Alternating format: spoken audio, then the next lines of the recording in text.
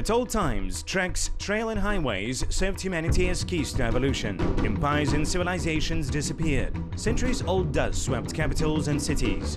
But roads kept on breathing life back into them. Do we really understand how roads revitalized areas hundreds of years ago and how they affect people's destinies today? We go on the Treasures of the Nation expedition to reveal facts about life at the crossroads of antiquity. Modern motorways are very much new, but if a trail is left, it will surely be found even thousands of years later. Where is the homeland of metallurgy? When did the first razor appear? How are iron earpick and spaceship connected? You cannot imagine modern roads without metal. For example, about 200 tons of metal are needed to build 1 kilometer of railway tracks. Metal is also used for construction of highways, and not only in the form of road signs, fencing and other obvious objects. Metal slag is often used to build road embankments or beds. Mind you, not that much time ago, metal itself was considered by humans as an impossible wonder. To learn how the centuries-long battle for metal unfolded, our expedition invites you to take a journey along the paths of ancient metallurgists. From afar, Temirtau looks like a huge furnace lying in the middle of the steppe. During the Soviet period, this place was called the nation's smith shop. And it is likewise true nowadays. The city located in central Kazakhstan covers the metal needs of not only our home state, but also many neighboring countries. The Treasures of the Nation expedition came here to see with our own eyes how metal is produced today. Konstantin, hello. Yes, it is my pleasure to meet you. Will you show us around? Of course. We are now entering the second blast furnace hall, which underwent complete reconstruction in 2012. It was fully upgraded.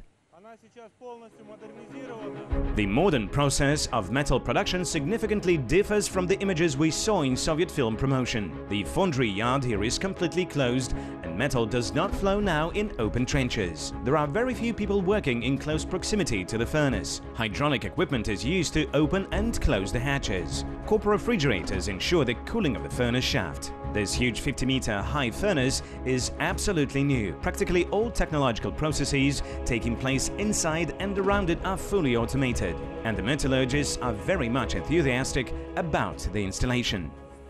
An inclined bridge is located at the end face of the whole building, with 2 maneuvering skip hoists. The hoists are loaded with dosed materials like charred coal, ore, agglomerate and pellets. Further on, the raw materials go into the special unit called Kalashnik on top of the furnace. After that, 2 special bunkers, and only then they are transferred to the furnace itself. The furnace blasting gets into the furnace via a special ring air duct with simultaneous feeding of oxygen and heating oil. Melted materials go down into the so-called well. Every 50 minutes, the furnace men, together with the master, open the tapping arrangement to release the melted materials. After that, the cast iron produced at this stage flows along a special ditch and via closed trenches to the converter shop. Do you mean to say that cast iron is flowing under our feet as we speak? Exactly. The transfer trench where the splitting takes place passes right under us. The slag goes to the slag processing shop, where it is used to make crushed stone and residue used afterwards in road construction and other building works. Cast iron ends up in the converter shop and undergoes further processing to transform it into steel. It is a known historical fact that during the Great Patriotic War, not a single unit of arms, military equipment and ammunition was produced without the participation of Kazakhstan's metallurgy. Only half a century back, this industry produced a quarter of all cast iron manufactured in the Soviet Union, and by 2010 amounted to a quarter of the GDP of independent Kazakhstan. About 30% of all its export revenues the country receives from the 2 priority sectors of economy: mining and metallurgy. How dangerous the production and the work here is with all the melted metal around. It is quite dangerous. How difficult it was to produce metal in the old days. Most likely it was pretty hard. Working with metal at present, it is hard for me to imagine how they manipulated melted metal barehanded back then. It is really hard to say exactly how they did it. I'm sure it was pretty tough and out of common. This is exactly what we're trying to investigate. The overall scale and technologies of modern metal production are truly impressive. The questions for us are how metallurgy originated and what it looked like back in those days when humans only started to learn how to master this new material. From Timur Tau, the expedition goes to Karaganda to meet Professor Sagandik Jaumbai, who has been studying ancient metallurgy of central Kazakhstan for over 40 years. We do hope to get some answers. Sagandik Aga, could you show some items dating back to the Bronze Age that were found exactly here in Karaganda? A lot of copper artifacts had been found in the settlement of Alat. These ones we found this year. For example, this element of horse bridles. They would fix it like this while putting the bridles over the horse's head. It was linked with a bit. The assembly was called toga.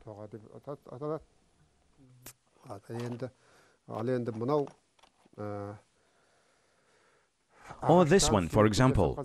We find a lot of elements made of wood and bone. To plane down wooden and bone objects, the ancient people used bronze scrapers. On this end here, there was probably some kind of handle.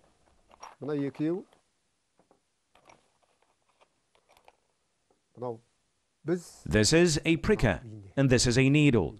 The main types of clothing and footwear were made of animal skins. Basically, everything was made of leather. And they used such tools to sew their clothes. Prior to that, they probably made them of bone, but it was not sufficiently strong and durable. Therefore, they began to make them out of bronze. Among the multiple bronze artifacts that we found here, we even have a cast razor dating back to the 13th century BC. As of today, this is the oldest razor found in central Kazakhstan. Our ancestors used it to shape their mustaches and beards. This is real, only the handle bent a little.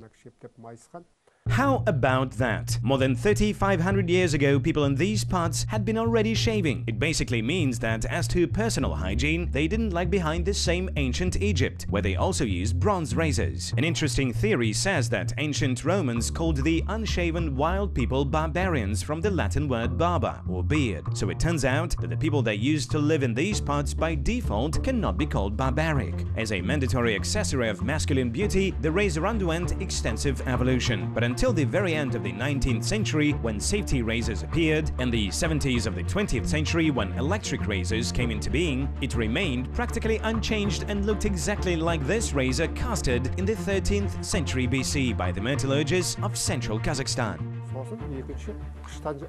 In addition, we have a lot of bronze foodware. Our ancestors made their pots and dishes not only from clay, but also from bronze, the so-called ceremonial ware. Probably wealthy people used it for various celebrations, holidays and feasts. Later, during the Saka times, they started to produce such ware of gold and silver, but the first samples were made of bronze. While the most numerous finds are arrowheads. This one, for example, was most likely used for hunting small animals. Arrowheads like these ones here were made specifically for military action. This is exactly the reason why we had managed to seize such huge territory. It was thanks to the power of the metal. Were all these items produced locally or brought from somewhere? What is your take on that? Any evidence?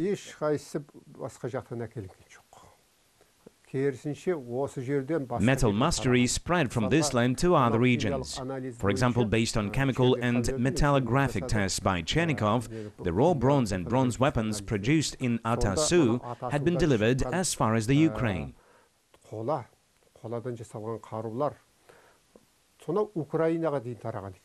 Already in the middle of the 20th century, Alkay Margulan, the legendary Kazakhstan historian, archaeologist and ethnographer, claimed that bronze items manufactured in Karaganda and Zhezkazgan reached southern Siberia via eastern Kazakhstan. Later on, Japanese professor Murakami proved that iron spread worldwide from central Kazakhstan. Via eastern Kazakhstan it came to Altai, from there to China, further out to Korea, and only then it reached Japan. Whereas similar furnaces found in Japan date back to the 3rd century AD, for central Kazakhstan we are talking about the 13th century BC. 1,000 years difference. Can you imagine that? 1,000 years. In the settlement of Atasu, 25 furnaces were found dating back to the time of the so-called developed Bronze Age. In modern terms, it was a large-scale copper melting operation similar to present-day Zhezkazgan, Balkhash or Temirtau plants. The settlement of Alat is yet another interesting center of ancient metallurgy. It is about 3,500 years old. This is the only settlement like this in Kazakhstan that existed for 500 years and where they melted copper at first and then iron. This is why the settlement of Alat is included in the list of 100 sacred places of Kazakhstan. Thus, our ancestors had mastered bronze in the 3rd millennium BC and started to process iron at the end of the 2nd millennium BC. In addition to the actual bronze items, archaeologists also managed to find direct evidence of the existence of metallurgical production in ancient central Kazakhstan, elements of ancient metal melting furnaces. These are the nozzles through which air was fed into furnace, like this. What are they made of? They are made of burnt clay. The slight glazing that you see was the result of high temperature. 1500 degrees is pretty hot, as you can imagine. Once again, these nozzles were used to drive air into the furnace. In this case, what are the most ancient centers of copper and iron production in the world? There are several such centers around the world, and central Kazakhstan undoubtedly represents one of them. That was due to the fact that our land was and is rich in copper, tin and in particular iron. Our ancestors started to utilize this immense wealth very early in human history. The Middle East is one of the most ancient centers of human civilization and nobody could refute that. But metallurgical technologies did not arrive in our days from there. In the 3rd millennium BC, it was exactly here in Kazakhstan where our ancestors had learned to melt metals and use them for their benefit. In any case, it is a historical fact that iron smelting furnaces had appeared in the territory of central Kazakhstan 500 years earlier than in other places, be it Europe or the whole Eurasia. Of course, due to the present Eurocentric concept of human development, they don't even want to mention this. But the increasing number of artifacts like furnaces, working tools and weapons, which we are talking about every day, prove that the center of our civilization was located in our parts. Central Kazakhstan has yet another famous ancient metallurgy center, the city, the name of which itself reminds of bronze ringing, Zhezkazgan, which translates from Kazakh as the one digging copper. In thirst of revealing other secrets of ancient metallurgists, the treasures of the nation expedition went to the copper city to have a word with archaeologist Gabdullah Wezer.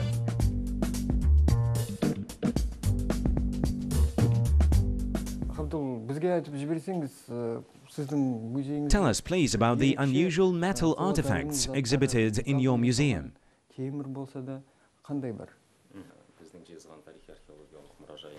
Zhezkazgan Historical and Archaeological Museum has an extensive collection of various instruments of production made of copper and iron.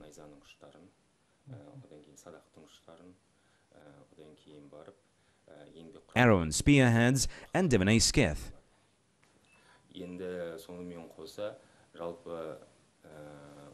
The most unusual for modern days and unique artifact that we possess is the medieval iron earpick, or kopoushka, as it was called. Such items are extremely rare.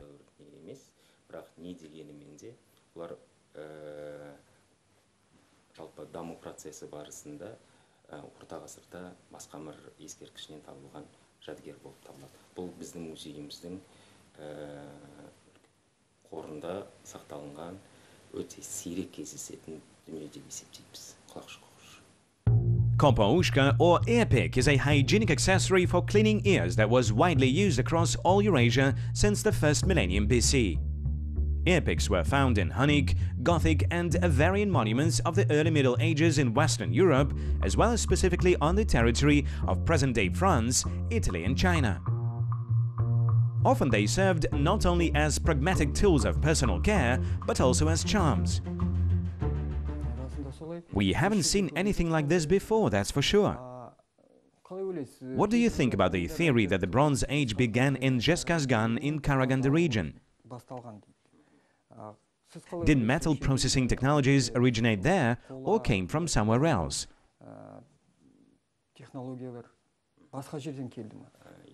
As Alkay Margulan stated, central Kazakhstan should be considered the homeland of metallurgy.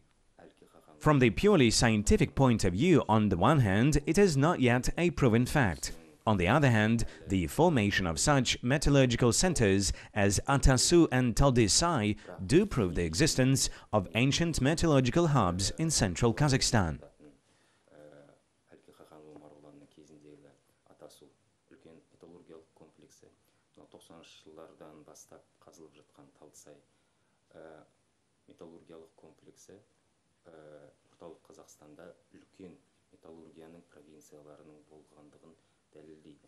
As befits a center of metallurgy, it turned out that Zheskazgan has yet another specialized museum operating under the auspices of Kazakh Mys Corporation and devoted specifically to the history of metal production and processing. The abundant historical treasures of the museum shed light on the origins of metallurgy. Please meet archaeologist Arman Bermagambetov. Arman, is it true that the most ancient sites of bronze development, production and processing are located here in Zheskazgan? Let's start with some general information. The fact is that in ancient time, Zheskazgan was located on a caravan track connecting countries of the West with India and China. Metal, first of all bronze, that was manufactured here in large volumes, was naturally one of the main types of traded goods. What evidence and artifacts prove that they processed bronze and copper here at that time? First of all, it's the instruments of production, that is, tools used to extract ore. Here on the table you can see a whole spectrum of tools which prove beyond any doubt that they extracted metal ores in this region during the Bronze Age, about 4,000 to 4,500 years ago, maybe even 5,000 years ago. I wonder if this shapeless object is also an instrument of labor. You're absolutely right. It's not. It's a sample of the so-called native or self-originated copper occurring in nature. Native copper is the product created by the nature itself with 99.9% copper content. Scientists assume that the first metallurgists began extracting ore and working with it after having found exactly such nuggets, as they represent almost ready-to-use metal. Subsequently, after running out of native copper and in the course of production, they understood that it was possible to get metal from ore. When they found the first native copper, they saw that being close to fire, the material became flexible and viscose, and thus could be shaped in a certain way, and the shape remained after it cooled down. So they started making arrowheads, knives, and maybe jewelry out of it. How often such naturally occurring nuggets can be found in general? Is it possible to find them today? Native copper is present in the copper ore fields of our region, but its percentage is rather small. Naturally, the majority of it was used up by our ancient colleagues. Some scientists believe that during the Bronze Age, more than 1 million tons of bronze had been manufactured here. Over 1 million tons? Exactly. And it was before the Common Era. This points to a large-scale production. Could you kindly tell us about these working tools here? Well, let's start with these ones. They are called dops. They are basically stone vessels where they would put ore into this deepening here, to crush it and turn it into ore sand or concentrate in modern terms. Like powder. Yes, you're right. This X or hammer-looking tool here, or its reconstructed copy to be exact, the ancient people used to hammer ore out of the rock. In other words, it's a mining tool. Yes, to some extent it was the mining chipper of the time. So they moved from the Stone Age to the Bronze Age. The tools became different. Yes, naturally, but they were still using stone tools. Indeed, because copper was not a cheap pleasure, so to say. Not very many people could afford axes made of copper. Tell me why these animal shoulder blades are green. You're right in identifying them as shoulder blades. They came from cattle. They are green because at some point they came in direct contact with copper. It is the result of ore oxidation. Archaeologists assume that such blades were used as shovels to extract ore, loading it into something, maybe mixing, pounding and enriching. As we use shovels today. Yes, exactly. So being exposed to copper ore, some ore particles got stuck on its surface, and with time the ore oxidized, giving it this green color that you noticed. And this bone here, did they use it for storing also? Yes, as you can see, it also has traces of oxidation. Most likely it was somehow used in ore processing too. Quite possibly they mixed ore with it or used it during ore flotation. Copper oxidation took place this way or another. What about this stone here? It has quite an unusual shape. This is one of the items of our pride and probably one of the best archaeological exhibits that we have in our museum. It is the so-called casting mold. Do you see the deepening in it? Yes. Can you guess an axe handle shape? Here, unfortunately, one part of it got chopped off still in the ancient time. Yes, based on the overall shape's direction. So they would pour melted bronze into the mold, leave it for cooling, and voila! You have an axe handle. There were multiple casting molds for manufacturing, for example, daggers, knives, arrow spearheads, etc. In other words, this is a complete kit with all the tools used for ore processing and casting, depicting the whole procedure. Yes, the whole cycle of production from beginning to end. For example, this axe handle, we can see the full production process from extracting ore, enriching it, crushing, melting and pouring into the mold. We don't have the actual furnace exhibited here, as it was quite large in size. Okay, many thanks for the details and the interesting story. All the best to you and many more new finds. Thanks. So, we have abundant evidence of ancient metallurgical production in central Kazakhstan in front of us. Bronze products, instruments of production and processing of ores, and even elements of metal melting furnaces. The actual furnace is the only element missing in the picture. Let's go to the settlement of Taldisai and visit the place where the ancient metal workers actually used to live. Unfortunately, the first snow covered the land in Zheskazgan right then, and it became impossible to see the ancient furnaces with our own eyes directly at the excavation site. However, fortunately, archaeologist Aidar Iskakov came to Zheskazgan for some business and kindly agreed to show the replica of a metallurgical furnace recreated by scientists on the premises of Ulitau National History, Culture and Nature Museum Reserve. We are now in Maken Toregelden Mining History Museum. He was the honored veteran of the Great Patriotic War and founded the museum. The museum is unique first of all because it's open air, and second of all because its exposition consists of artifacts from the British time and the Soviet Union.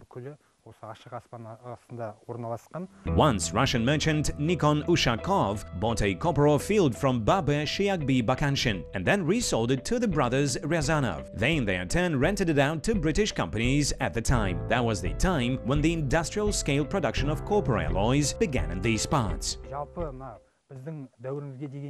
In general, metal production in our region started at least in the 2nd millennium BC.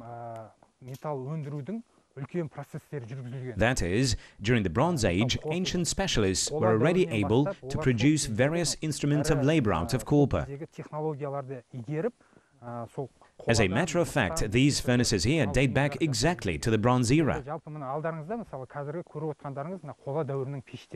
There were two types of furnaces, elevated or above ground and underground ones. This one is the replica of a furnace from Atasu. It allows to see how the ancient people examined and applied the process of alloy production. How exactly did they do it? They would take pieces of crushed ore and melt them at 1200 degrees temperature.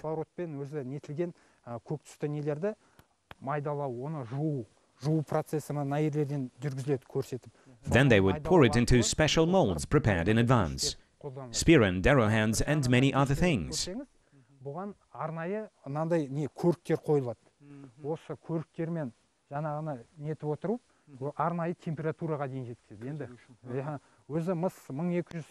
Градус температурада балқиды ғой. Сол температураны жеткізу үшін арнайы осындай қондырғыларды қолданып отырып, сонымен қатар өзінің мынандай қалыптары болады, құятын арнайы дайындалған. Сол қалыптарға содан жаңа балқытқан нені алып, жаңа құйып, сондай нелерді бұйымдар жасаған. Оның ішіндегі жаңа жебенің ұштары, садақтың ұштары. Жалпы айтқанда бүкіл процестің бәрін жүргізгенде in the course of perfecting the procedure, they also invented a heating system. That is, the hot air passing through the piping was used for heating purposes also during the cold season.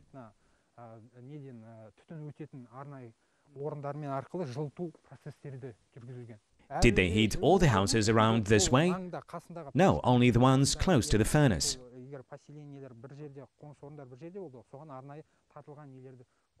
It appears that the first prototype of central heating was created by Zhezkazgan metallurgists thousands of years ago. Never mind that before it was believed that it was invented by Romans who used to build extensive networks of heating channels going out from a single central furnace. We also know about Korean heating systems known as ondol and the Chinese underground decant furnaces. However, the fact is that the former appeared only 2000 years ago and the Chinese used their underfloor channels to merely heat a sleeping bed near the hearth.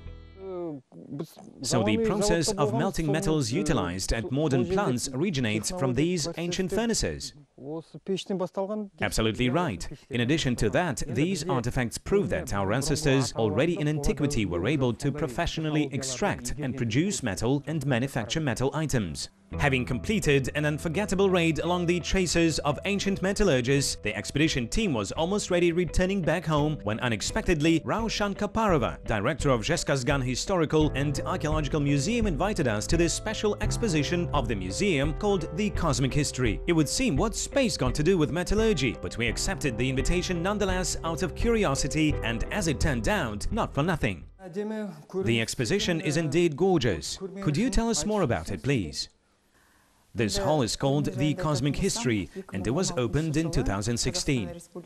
The time of the opening was intended to coincide with the 25th anniversary of Kazakhstan's independence, the 25th anniversary of the space flight of the famous Kazakhstan astronaut Tokhtar Aubakirov, and the 55th anniversary of Yuri Gagarin's flight. The main objective of the exhibition is to stir the interest towards astronautics among the young generation. By the way, the popular name for Zhezkazgan is the city of copper and space.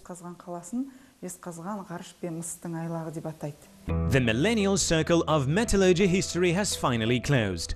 Once upon a time, in the childhood of the world, this steppe of central Kazakhstan gave birth to ancient metallurgy technologies, rather primitive but still very important for mankind. They started their way exactly from here, and later, after several thousands of years, they returned back to the source, to their historical homeland in the form of perfect rocket technologies of the 20th century, to go even further towards new destinations, the stars, space. The paths to the vast and open universe had been paved by the ancient metallurgists who lived in our land.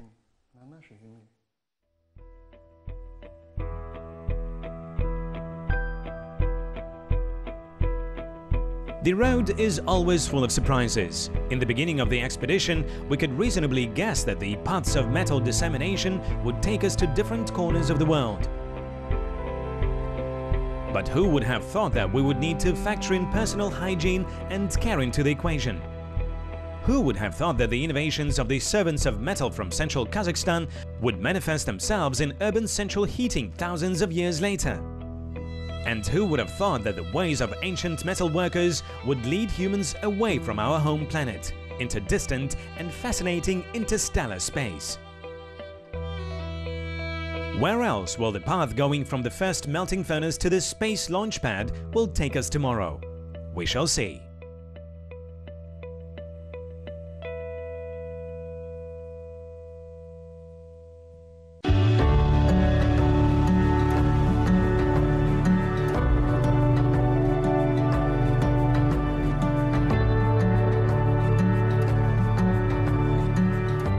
horse is a loyal companion. Every Kazakh man used to have his own horse. Accordingly, much attention was paid to the riding ammunition. We will now make a traditional saddle.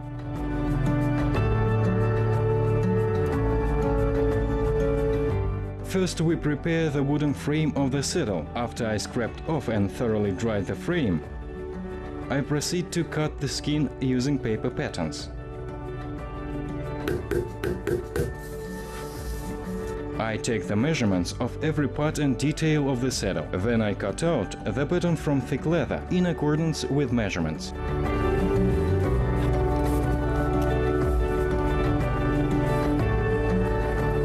I made the necessary drawings. You can use either a knife or scissors to cut the leather. Pieces of leather coincide exactly the paper patterns. For every part of the saddle, I have prepared a paper pattern. Now I cut the leather, and then I will emboss an ornament on it.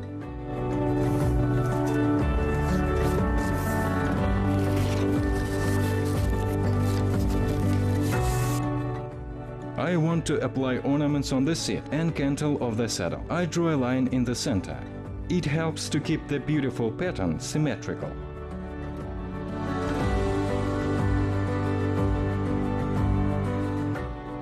Currently, we work on machines to simplify production. In the old days, the pattern was applied manually with the help of such an awl. We use a pressing machine for embossing the ornament on the leather.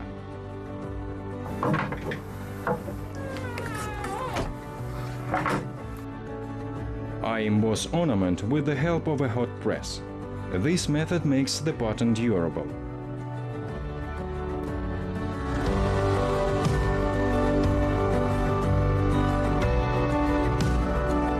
The pattern is ready. I'll measure the leather against the paper template. Then I make holes at the edges of the cow skin.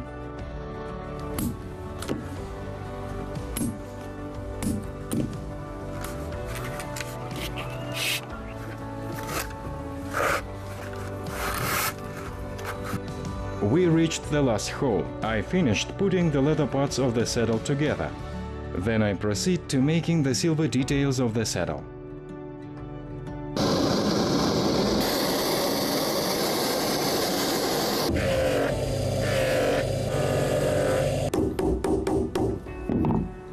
The saddle is ready. May your horse be a good racer.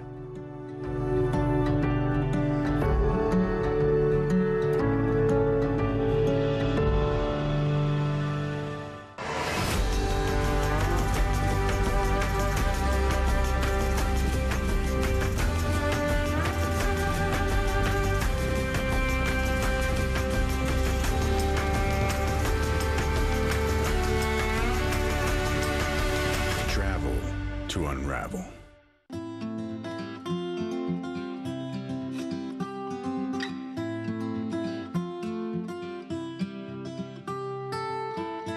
In the early June, the bright and happy live carpet, consisting mostly of the blooming bulbous and tuberous bulbous kinds, slowly transfers its blooming relay to the summer kinds that are not less beautiful and expressive.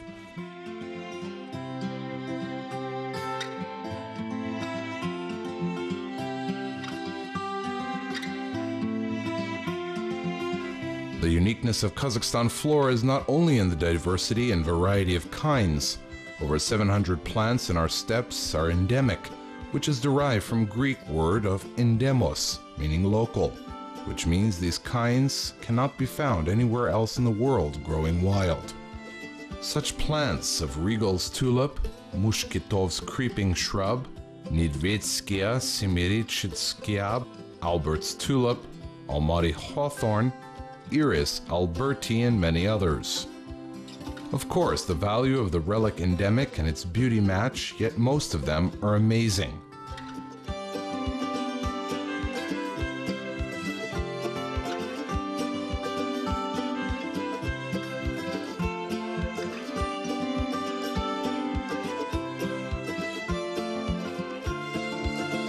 The grass and shrub community of the lower mountain belt are very spectacular in late spring and early summer. There's nothing like this enchanting botanic phenomenon. Just as much as 1 square meter has tens of kinds that are blooming one after another.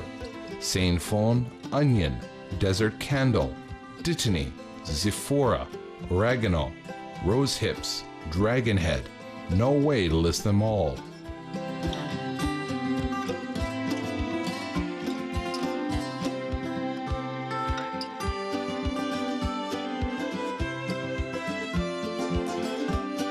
They surround the blooming shrub like a bright, colorful necklace. These daring landscape compositions enchant by their perfection, complete color harmony of color and shape. Yes, this is acceptable only to the creator.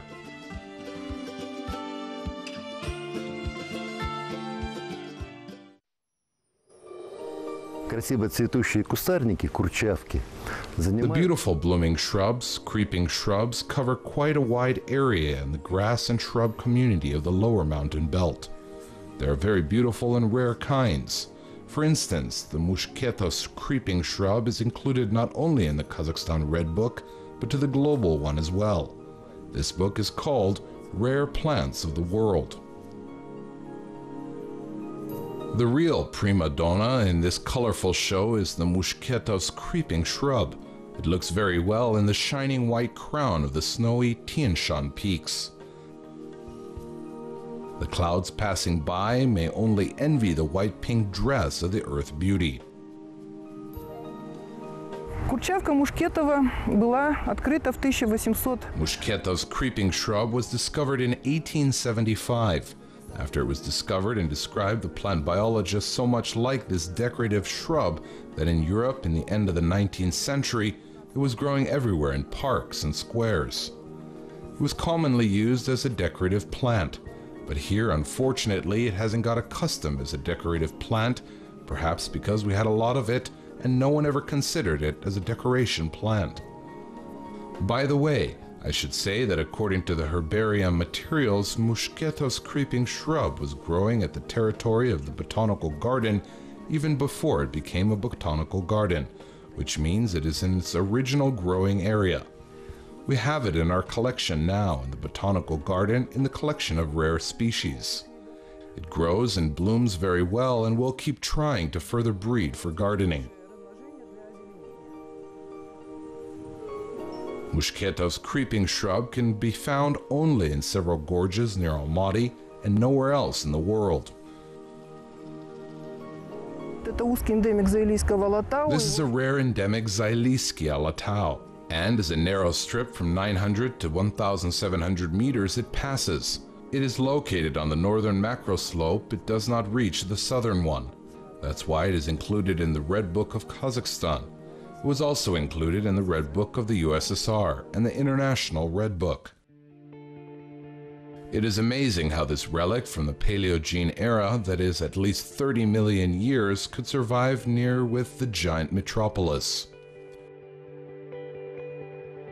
В Заилийском Алатау ее осталось. There's a big population in Zailiyskiy Alatau in the Turgen Gorge, in the Issyk Gorge, and in the Aksai Gorge.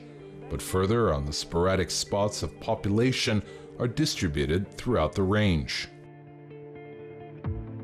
The Mushketos creeping shrub was first described by the founder of Batumi Botanic Garden, Andrei Krasnov, and he called it in honor of his friend, the explorer of Central Asia, Ivan Mushketov. Status: rarest narrowly endemic species with reducing population. The plant is included in the Red Book of Kazakhstan and the Global Red Book Rare Plants of the World. Buckwheat family. Scientific name of the class: Antrophaxis, translated from ancient Greek as Inutrius, meaning that it's not used for cattle feed, which turned out to be not so bad for the kind evolution. It blooms in May through June. The fruits are three-edged nuts that ripen in August.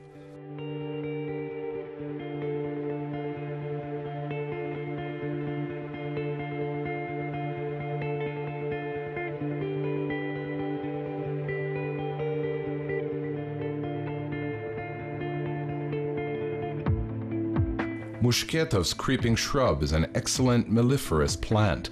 The product has delicate taste and gentle flower scent. It has no thorns compared to other Kazakhstani kinds. It grows very well in culture and blooms from stage of flowers on the 4th year. It is excellent for green decoration of southern cities, although it is used for this purpose very rarely. Too bad. It has no competitors in beauty and modesty. It is protected in the Almaty Sanctuary and the Ili Alatau National Park.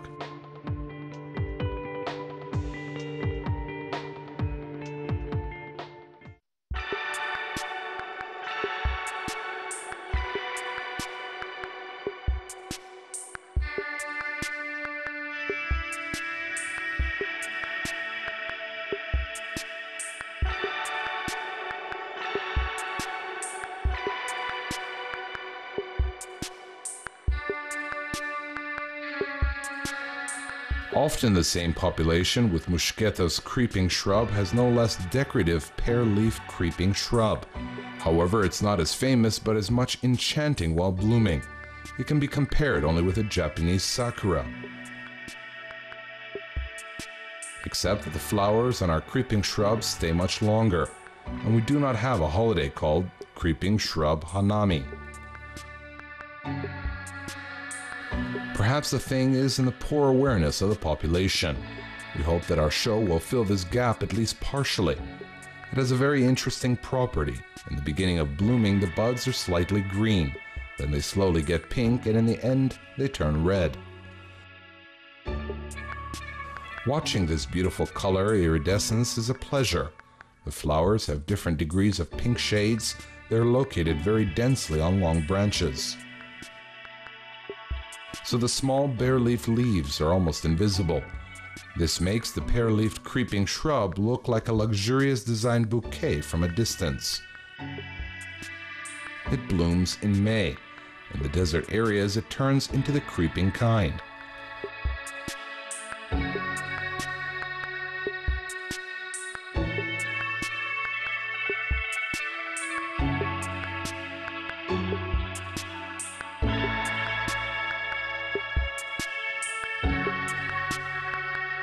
Большинство курчавок отцветают уже в мае.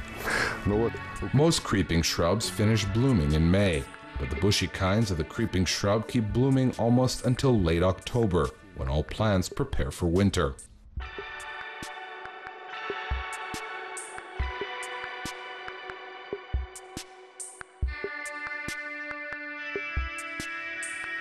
Closer to the fall, in August, when almost all plants finish their blooming, the bright pink flowers of the creeping shrub show up as a pleasant surprise or a reminder about the long past spring. The leaves of this plant are very narrow and short and almost invisible, but the flowers remain on the bush until late October without losing its decorative properties. Its height is up to 70 centimeters. It grows on dry, rocky slopes. In culture, the creeping shrub can be very well used for making a live fence, a real live fence. There are not many people who would want to test the sharp thorns of this beauty.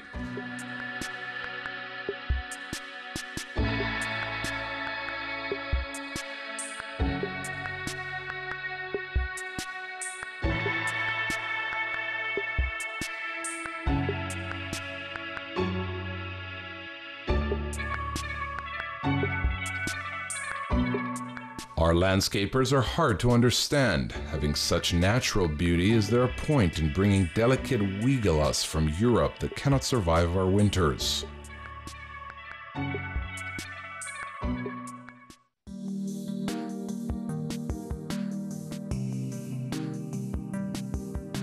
Ili barberry can be found in the beds of mountain rivers and on blooming slopes in the picturesque gorges of Zailiski Alatau, east of the Almaty city. You can't just walk by this bush while it's blooming.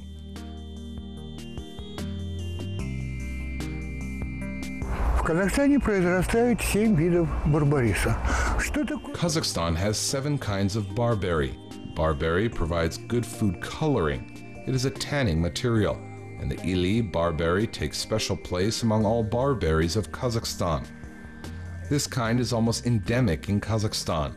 It grows only along the Ili River basin, which is mostly Kazakhstan, and only in a very small portion of the upstream Ili River it touches China.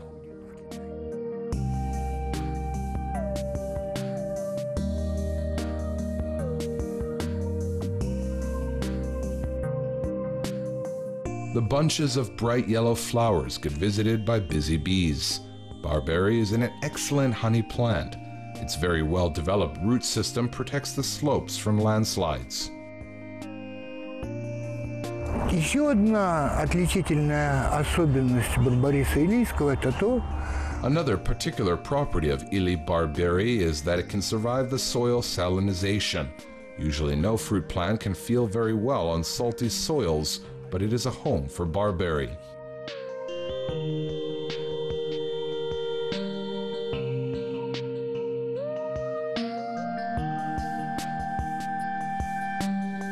The fruits are used in the food industry. Cooking. There's no good pilaf without barberry. It is widely used in medicine to reduce blood pressure. In treatment of kidneys and liver, it cleans the blood very well. It is valued for its anti-aging properties. The decorative properties of the bush are also valued. Barberry is beautiful during the philological stage of vegetation. In spring, it is a bright and lush blooming. Summer is the development and fullness of the cherry-colored fruit beads. Further on, the berries get ripe and the plant provides unforgettable colors of the fall leaf shedding.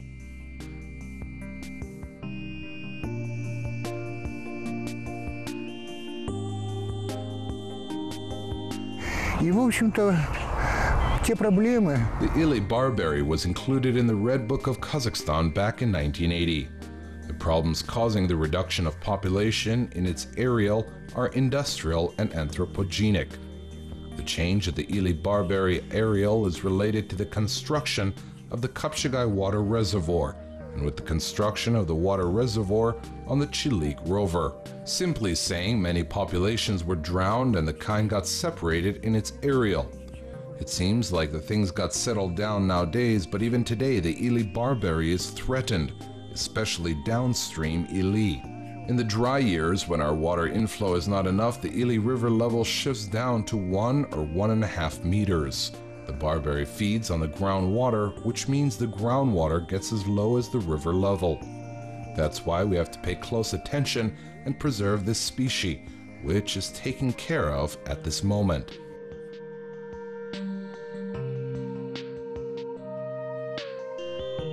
Ili barberry is a bush up to 3 meters tall. Its leaves are oval with dents on edges. Yellow flowers form a brush.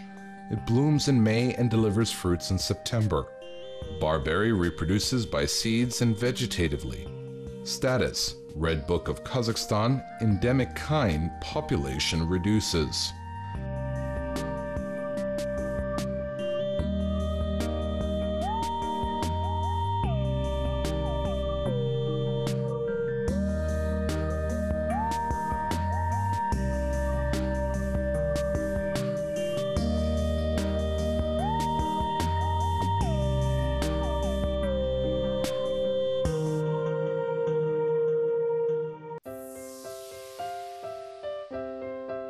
The line of the May blooming bushes is added with 3 more kinds of the rose family: briar, cherry, and spirea. They have different flower shapes, crown shapes, but they all have the same content. It is a high decorative value.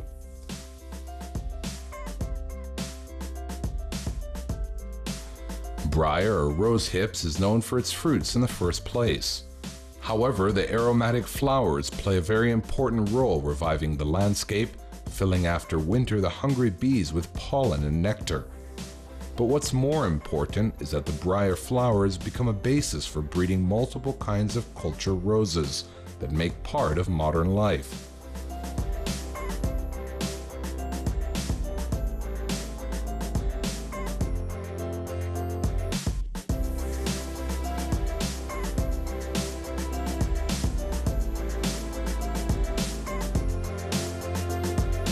Also, the dried flowers of briar contain as much medicinal, vitamin, and nutritious elements as its fruits.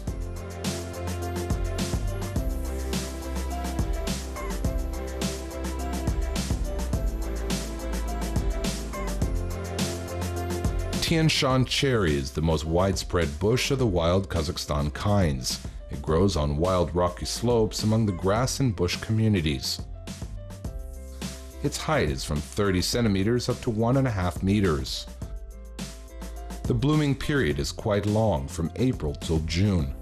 The sour and sweet fruits ripen by July. The seeds get distributed by birds and mammals. Wild cherry is also a good honey plant and a very beautiful one. It looks perfectly on the alpine hills. Here they feel like home. It is interesting for science while breeding the drought-resistant kinds of cherry.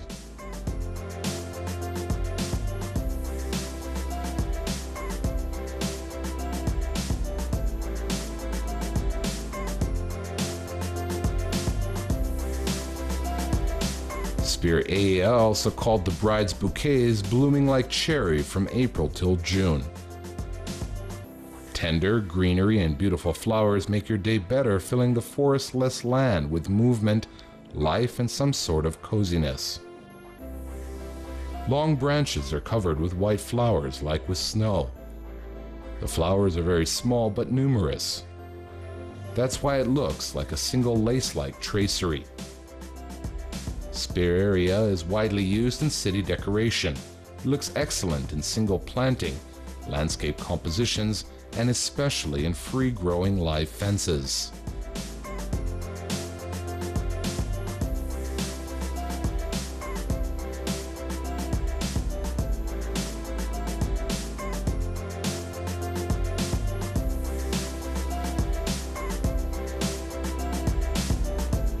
And one in the field can be a warrior.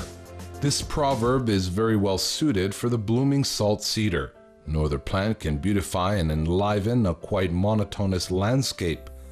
The bright pink color can be seen from a long distance.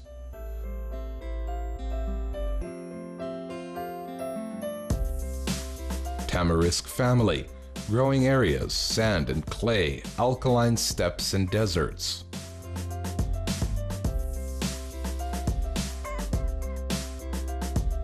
Salt cedar is a bush or a small tree up to 5 meters high. It has great value for melioration and fixing of soils, especially sands. Long blooming period, brightness and color diversity make this kind irreplaceable for landscaping the deserted regions.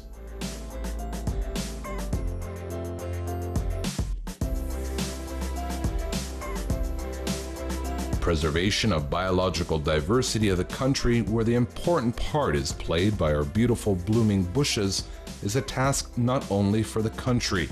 It is more of a task for each of us, since we are all users of natural resources.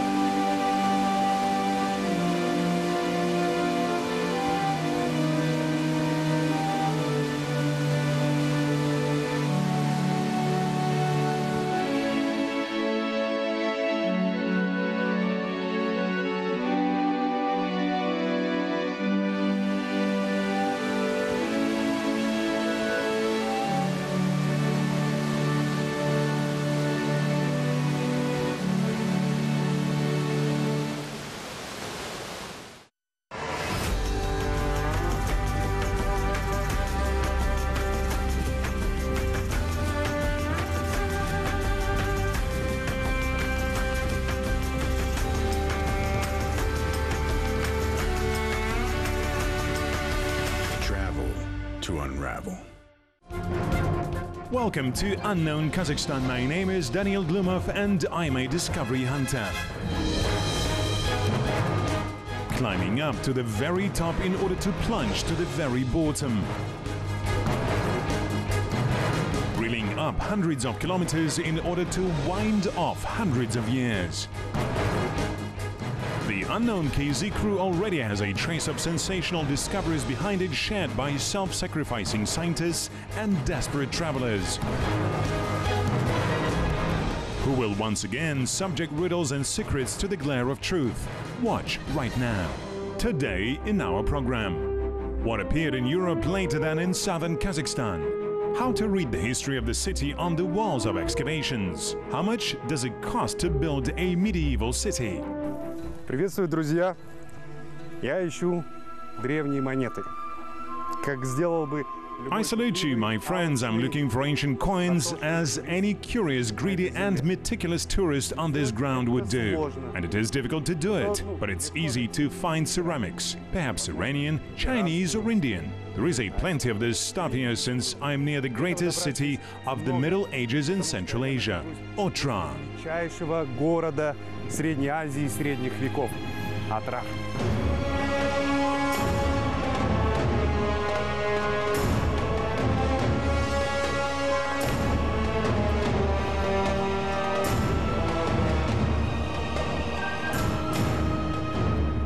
Отрар долго находился в запустении. For a long time, Otra was in desolation and oblivion, and it would be completely lost if in 1969 archaeologists did not begin their research. So they managed to discover and understand how medieval baths, mosques and residential blocks looked like, to get an idea of how the main city gate looks like. And now Otra is getting its new construction. Life restoration begins here. Specialists are trying to restore the medieval appearance of Otra. But won't we miss any nuances because the city itself began to exist before the Middle Ages? Let's take a closer look. Раньше, чем Средневековье. Давайте разбираться.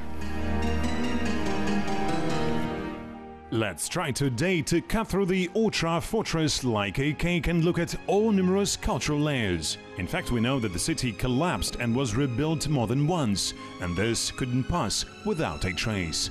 Когда появился Отрар? When did Otra appear? How is this being recorded? What is known about how it began?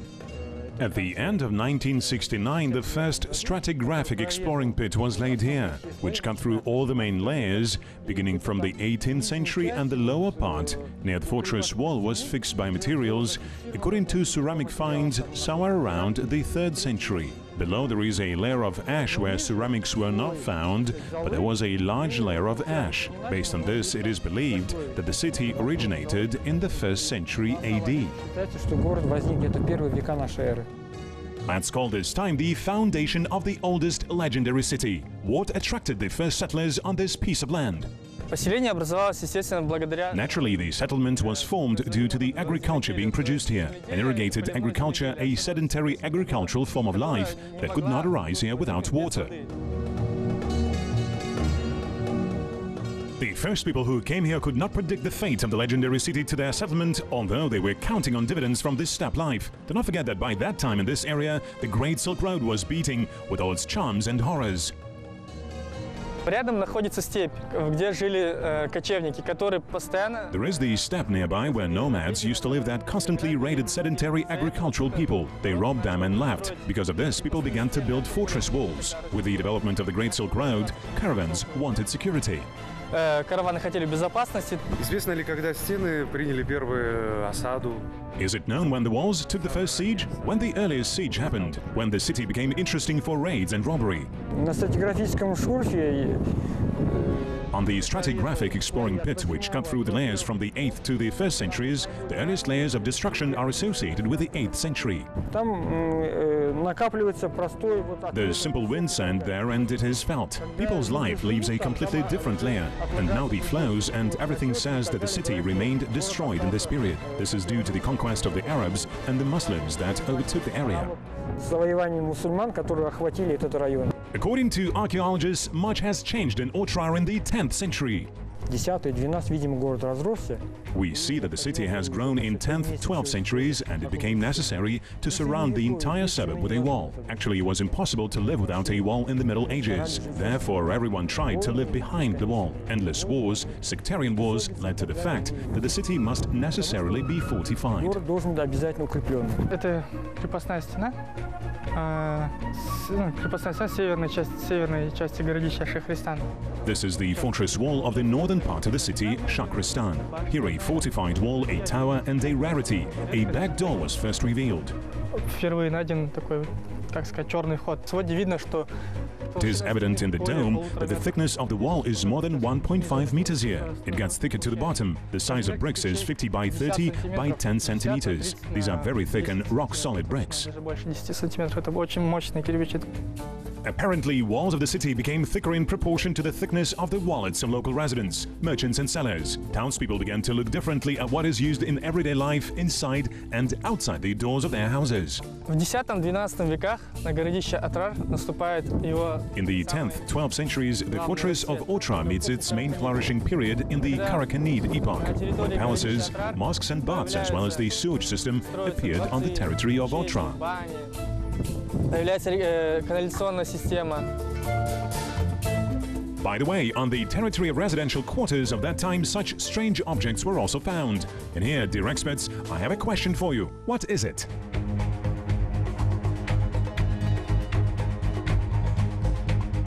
Whatever answer you give, the point of view of archaeologists is this. Excavations showed that in the houses of well-to-do people, in bathrooms, there were toilet bowls. Everyone knows that at the same time, a crucial, fatal moment for the city has come. During the Karakhanid epoch, the heyday of the settlement ends with the invasion of the Mongolian. After destruction, the city gets restored relatively quickly. Here the so-called Mongolian period is being fixed.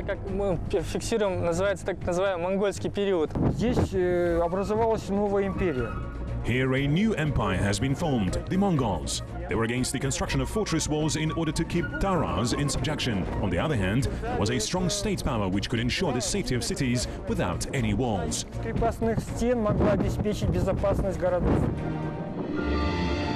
The reign of the Mongols in Otrar has been little studied so far, so there is almost nothing to say about what the Mongols brought to its urban culture. But after the collapse of the Golden Horde, golden times have come to Otrar.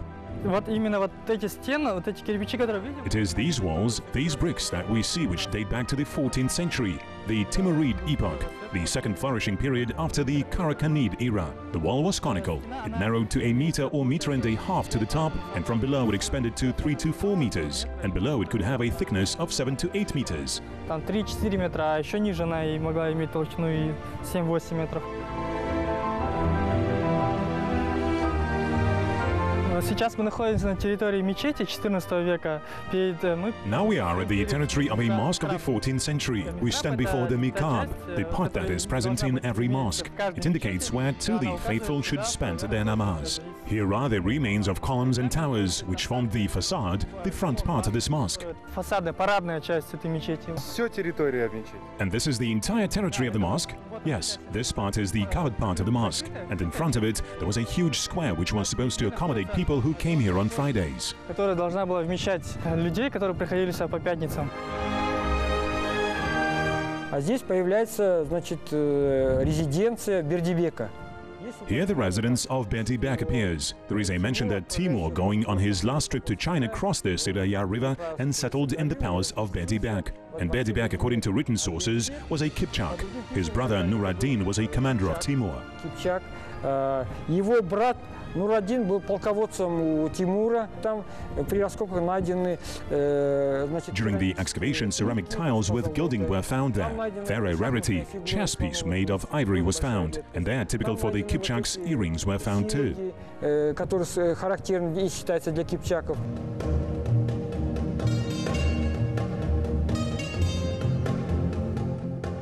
And here are the residential blocks of 13th, 15th centuries. Archaeologists have revealed them this season. Appearing here, you immediately get overwhelmed by thoughts and images of that time. How barefoot children ran in these streets, how women were baking cakes in the stoves, and the smell was spreading all over the neighborhood. How old men hoarsely whispered to each other. However, it turns out that here was located a military town, and most likely, only soldiers' strong language after another battle was heard.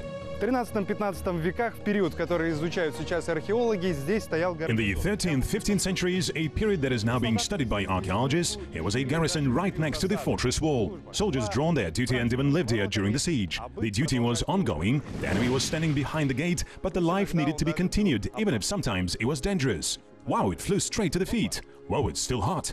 Горяченький. А вот здесь, вот, кстати, мы в начале раскопок, здесь где-то на метр выше. And here, by the way, in the course of the excavations, gravel pits were recorded. There is an assumption that at that time these burials were made. It was not possible to go and bury people outside the city in an ordinary city cemetery, since there was an enemy army at that moment. Так как в этот момент было войско противника. Есть ли для Отрара определенная норма? Полметра углубления? Is there a certain norm for Otra? Half a meter depth for an archaeologist means 50 years back in history. It is different in different parts. There is no clear binding.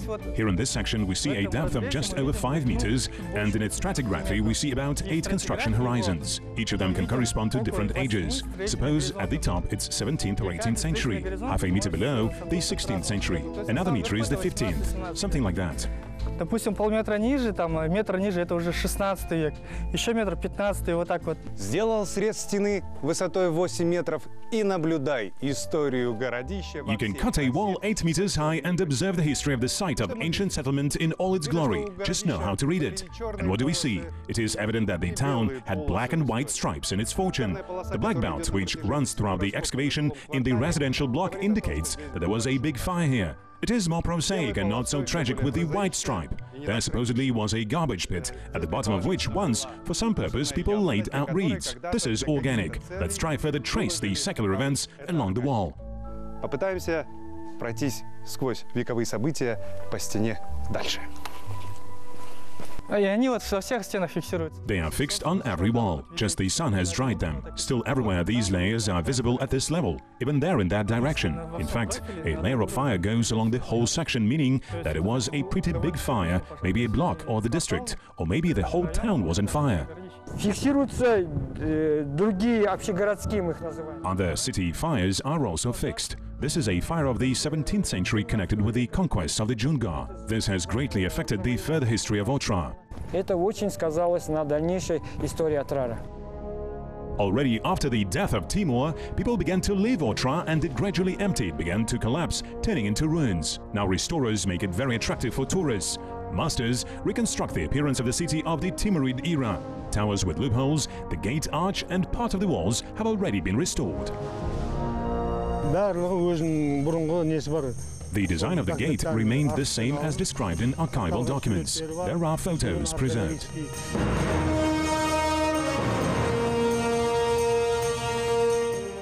What do you think? How much does it cost to build a medieval city and how much time will it take? Now nearly 60 million have been spent for 3 years. For how many bricks? For more than 100,000. Each of them costs 300 tenge. How much time will it take for the plant to produce bricks for towers and the entrance lobby? We can produce 1 to 200,000 for a year.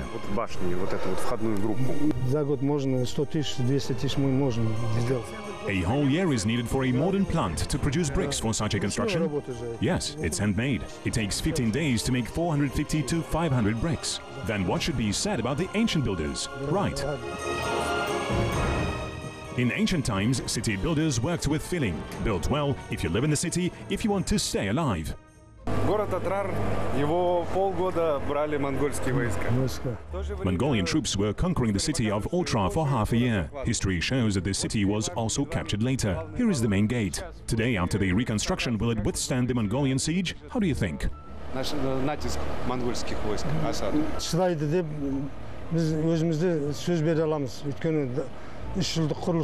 I'll say with certainty that it will. We used only high-quality materials from the bottom to the top, so any siege, catapult, even an earthquake will not destroy it now.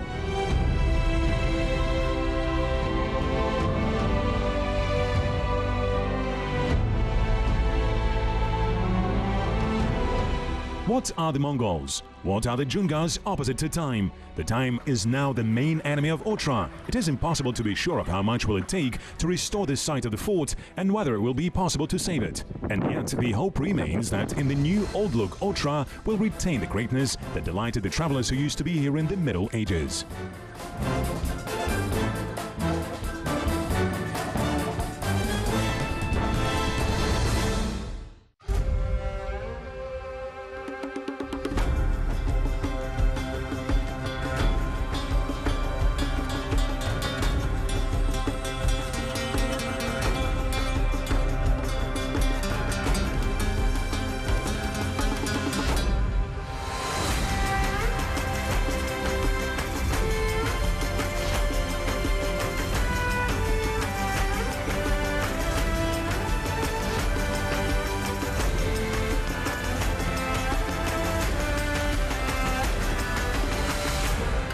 TV.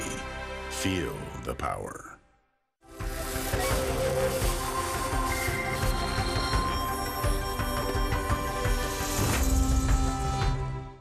Kazakh President Nursultan Nazarbayev met with Donald Trump